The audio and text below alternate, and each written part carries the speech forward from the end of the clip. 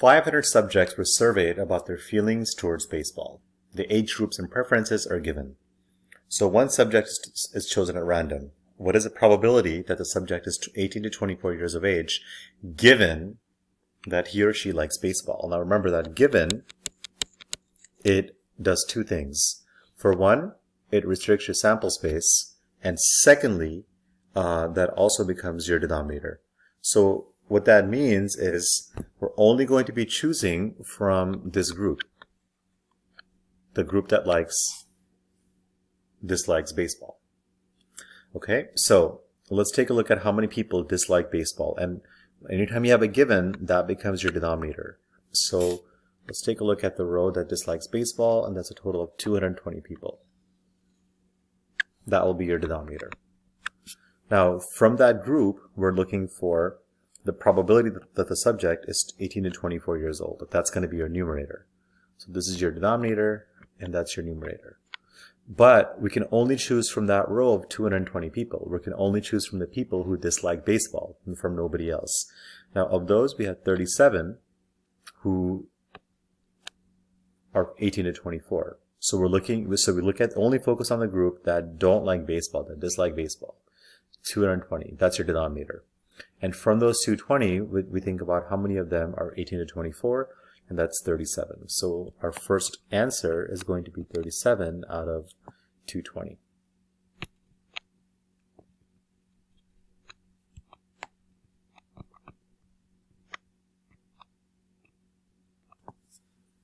Okay, the next one, it says, what is the probability that the selected subject dislikes baseball? Now, if there's no given, that means your denominator is going to be everybody. Okay, so in this case, we have no given, therefore your denominator is going to be everyone. So how many people were surveyed? A total of 500 people were surveyed. And of those, how many total people dislike baseball? So we have a total of 220 people who dislike baseball. Therefore, your answer is going to be 220 out of 500.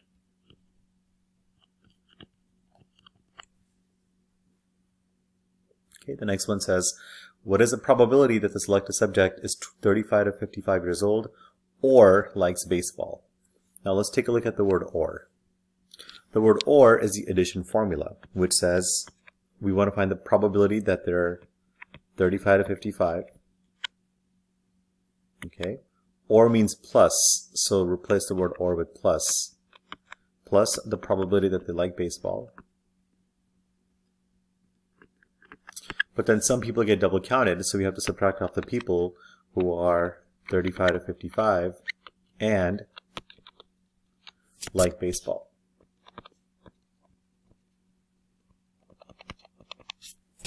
Okay, so let's take a look at this. So how many people are 35 to 55? 35 to 55, we have a total of 17 people. We have a total of, can't erase that. We have a total of 17 people who are 35 to 55. So the probability of choosing someone who's 35 to 55 is going to be 17 out of 500. Now the word or means plus, so plus. How many of them dislike baseball? Or how many people dislike baseball? So if you look at the row that dislikes baseball, we have a total of 220 people out of 500 who dislike baseball. But then notice what happened. Okay, how did we get to the 17? We got to the 17 by adding the 1 and the 3 and the 13. How did we get to the 220? We got to the 220 by adding 37, 9, 3, and 171. That 3 got double counted. It got counted once with the people who are 35 to 55 and then once with the people who dislike baseball. So we have to subtract off those 3 people out of 500. Now once you add or subtract fractions, the denominator stays the same. And we're going to be adding the numerator. So we have 17 plus 220 minus 3. That should give you 234 out of 500.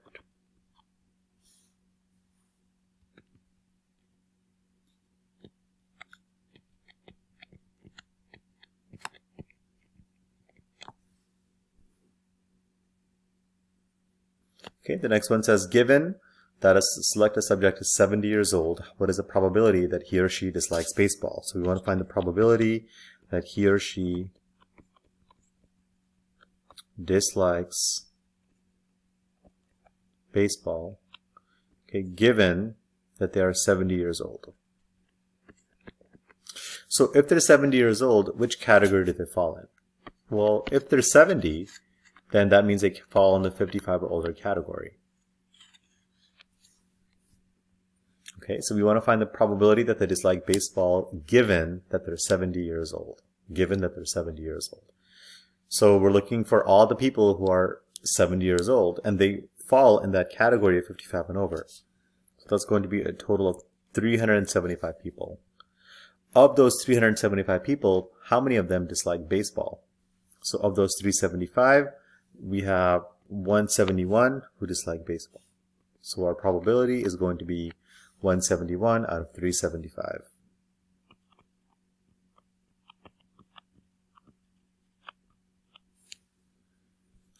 Okay, lastly, it says, what is the probability that the selected subject is 55 years and over and likes baseball?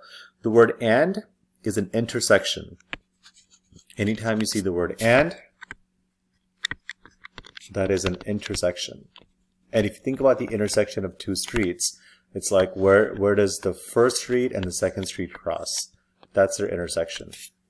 So same thing, we're looking for the intersection of 55 and over and likes baseball. So let's take a look at 55 and over. That's going to be over here. Likes baseball is going to be over here. Now the word and means that intersection, so they intersect right there at 24. And because there's no given, the denominator is going to be everybody. So the answer here is going to be the intersection of like baseball and 55 and over, that's 24, divided by 500.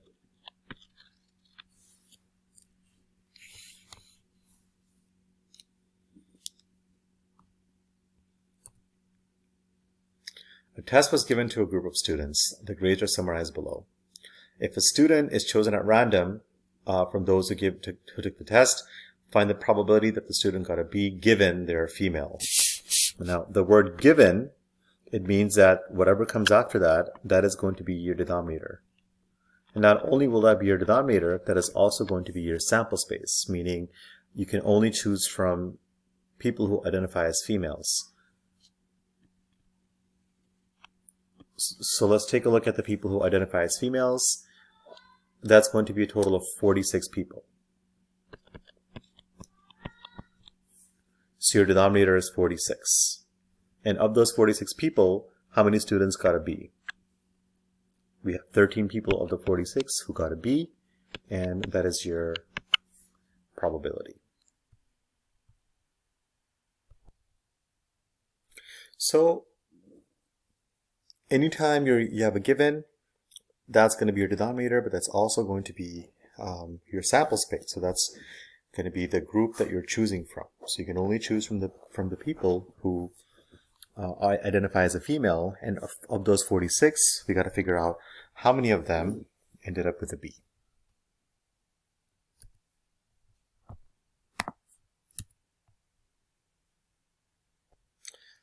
The number of people who survived the Titanic based on class and gender is given in the following table. Suppose a person is picked at random from the survivors. Part A says, what is the probability that the survivor was a female? Okay, so if there's no given, that means your denominator is everybody, which is all the 451 survivors. Of those, how many were female? 309.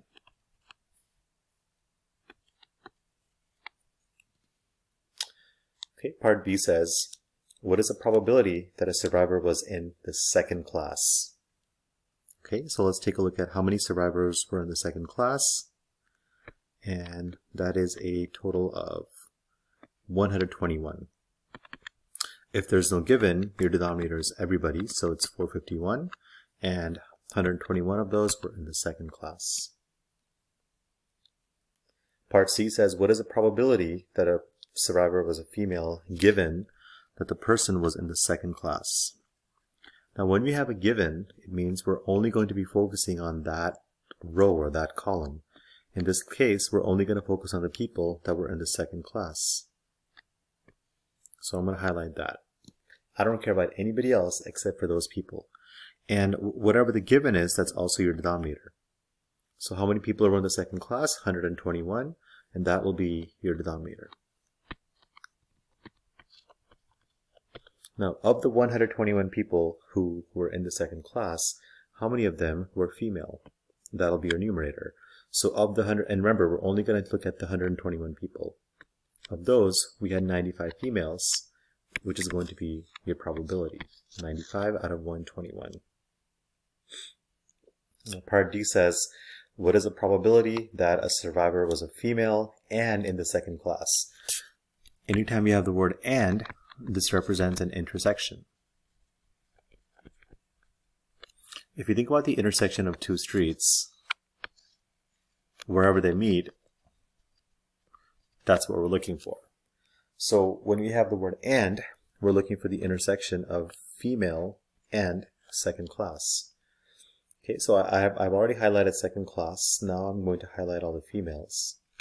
And they intersect right there at 95. And because we have no given, your denominator is going to be all 451 survivors. And of those, 95 were in the second class and female.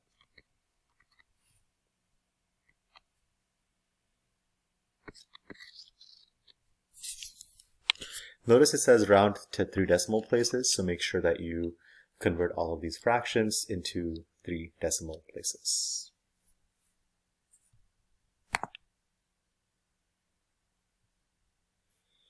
Okay, so we're given a test to a group of students.